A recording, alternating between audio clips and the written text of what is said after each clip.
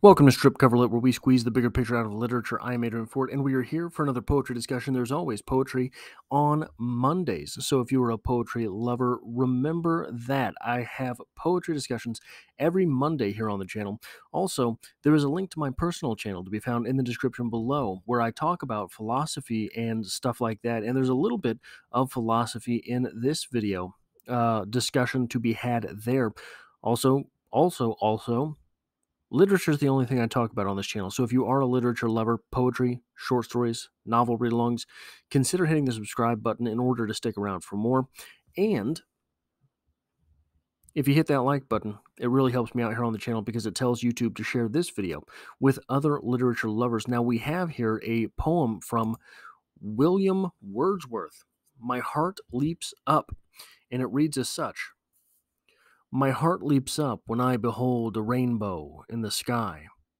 So was it when my life began, so is it now I am a man. So be it when I shall grow old, or let me die. The child is father of the man, and I could wish my days to be bound each to each by natural piety. It's a simple little poem. My heart leaps up when I behold a rainbow in the sky. So was it when my life began, so is it now I am a man. So be it when I shall grow old, or let me die. The child is the father of the man, and I could wish my days to be bound each to each by natural piety. What are we saying here?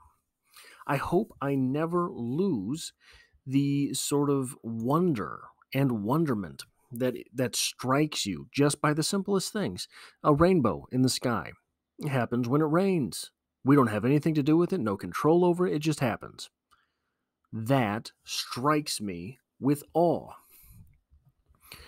But the real sort of wisdom in this poem is not just that you should be struck with awe, that your heart should leap up at things like a rainbow in the sky.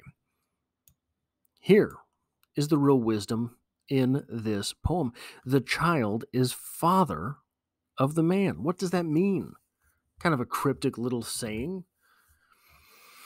Einstein said that the greatest minds are entertained by the simplest things. Now, that is not a direct quote, but essentially it is that the greatest minds in the world, he was absolutely sure, were occupied by the simplest things. Einstein himself, the E equals mc squared, was what allowed us to crack the atom and then blow things up with an atom bomb. But atoms are as simple as it gets, the smallest it gets. But what does this mean in pertinence to that? The child is father of the man. Children take awe in simple things. So long as we are willing to always take awe in the simple things, the child in us survives. That child is what directs us in adulthood. We have a phrase here from Carl Jung. The fool is the precursor to the savior. You may have heard this from Jordan Peterson. Jordan Peterson, very fond of this line. What does this mean? The fool. What is the fool? The idiot, the joker, the jester. That is the precursor to the savior. What is the savior? Oh, only the most pious among us. Only those that will shepherd their brothers and sisters. The Savior, not necessarily a religious idea, but certainly an idea that is expressed in religions. The Savior is the result of the fool. Only through having a simple enough viewpoint on things can we ever get to the point where the more important things make sense with clarity. There is another phrase, don't remember where I heard this. Stupidity loves complexity. The dumber someone is, the more complex they want to make a solution.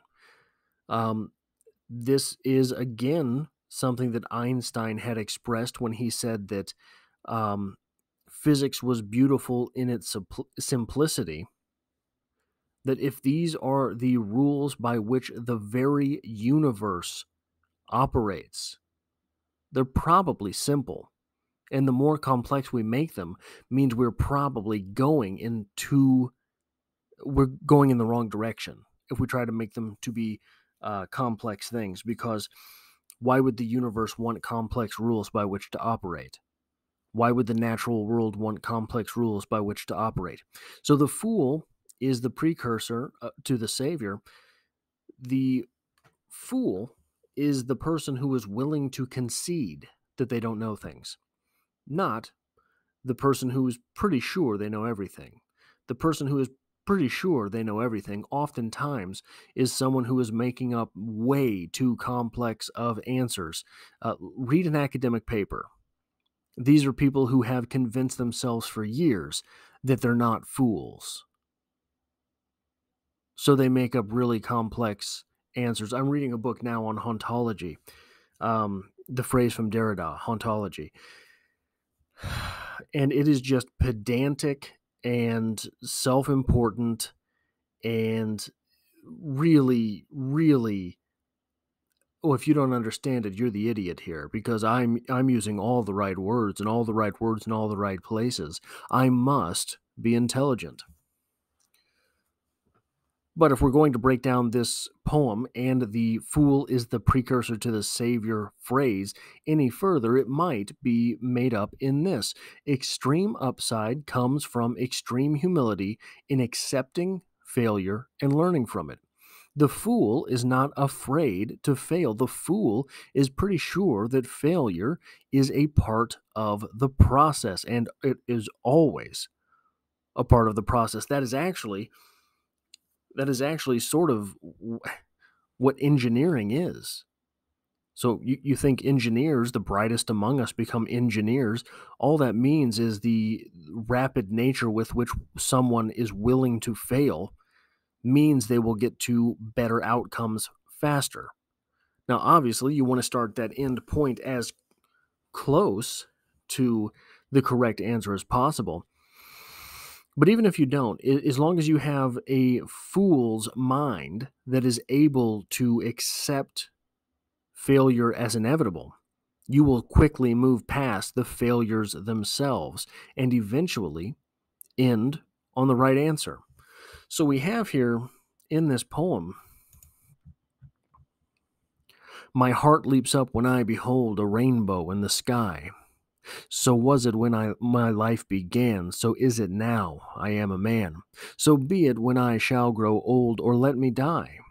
The child is the father of the man, and I could wish my days to be bound each to each by natural piety.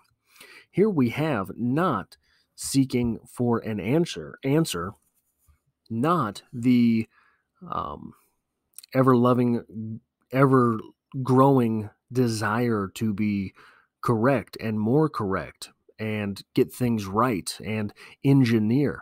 Here we have in this poem simply someone wanting to constantly be in awe of nature.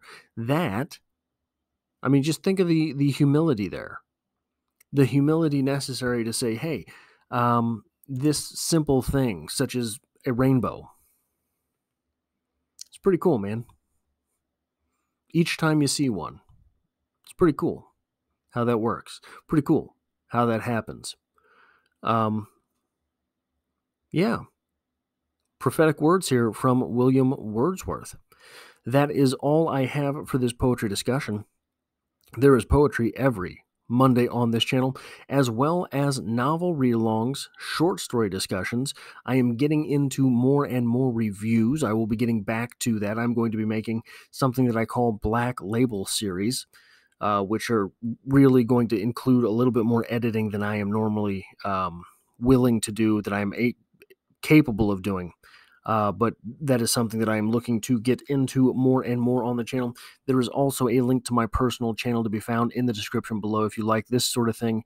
Over there is where I talk more about this. I talk about movies. I talk about all sorts of internet regular stuff. And like I say, there is poetry every Monday on the channel, and I hope to have you back for the next one.